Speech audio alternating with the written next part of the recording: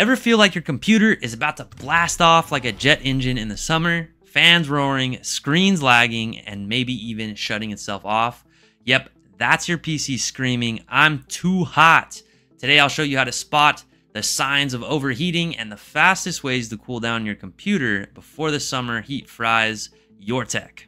Alright, so let's start with the warning signs that your computer is overheating. Loud, non-stop fan noises, that's a bad one. Programs freezing or taking forever to load. And then if your laptop's feeling like a hot plate, if you put your hand on it and you can barely keep it there, that's definitely a bad sign. Random crashing, so if the computer's just crashing on its own or shutting down all of a sudden, that's definitely a sign it could be overheating. And then pop-up thermal warnings. It might just straight up tell you on the screen that it is in fact overheating. That's an obvious sign that, right, it's overheating. If that's happening, your CPU might be climbing past its safe zone of the 185 degree Fahrenheit mark that they set, right? So that's kind of as high as you want to see it go. Anything above that for too long could equal bad news. Now, that's not to say that it can't handle that temperature for just a little bit, but it really shouldn't be that high. And again, if it's that high for too long, it's going to cause major problems. So now the question is it your software or is it your hardware? Because it can actually be either one. And here's how to tell which one it is. You can do outdated drivers. You could check for those. You could update them.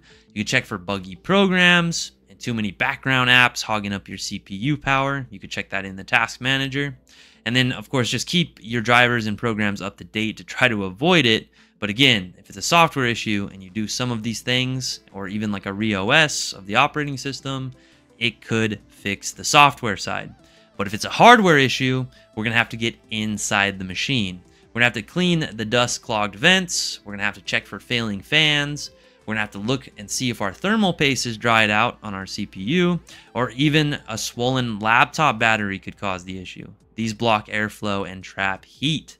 So clean it up, replace anything that's failing, and give your PC room to breathe. Okay, so now the part that everyone wants, the quick fixes, right? And there are a couple. Here's how to cool down your PC right now. First off, lift it up. Make sure you have a stand to improve airflow or a good area, like my desktop, for example, up on the desk, nothing around it, lots of airflow. Laptop up on top of a stand so it gets airflow, right? Airflow is important.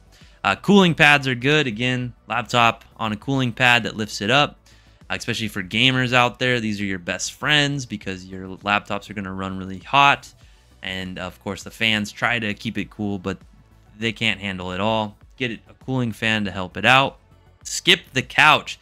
Soft surfaces block vents, okay? Always use a hard surface. I know it's tempting to just set your laptop right on top of you over a blanket or on the couch. Just set it there, let it run.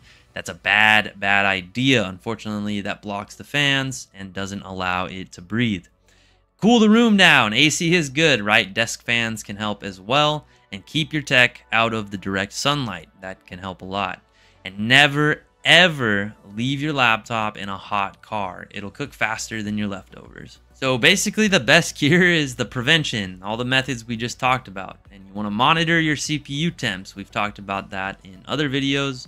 You can use free tools out there like HW Monitor or Core Temp, or, I personally like, if you have an AMD processor, using the proprietary software like AMD Ryzen Master. Monitor your CPU temperature while you're using your computer. That could be a really good idea. Regularly cleaning the vents and the fans. Again, cleaning them out, spraying them out. If we need to do a video on that, drop a comment down below. We can, if you don't know how to clean out the inside of your computer. Update your software so your system isn't working harder than it should, right? Again, just keeping everything up to date. Software can cause the issue as well as hardware, so make sure that you keep it all up to date. Don't use too much at once if your system can't handle it, and check regularly for those background apps. Doing reboots on your computer will help with that. And if you want a little extra help, that's where My Computer Works comes in. We've helped thousands of people just like you with PC performance, keeping it cool, keeping it fast, making our clients happy, okay? So don't let summer heat slow you down. If this helped, hit that like and subscribe button below and share this video with a friend who has a laptop that sounds like a jet engine every time they open something up. Thank you for watching, everyone, and I'll see you on the next one.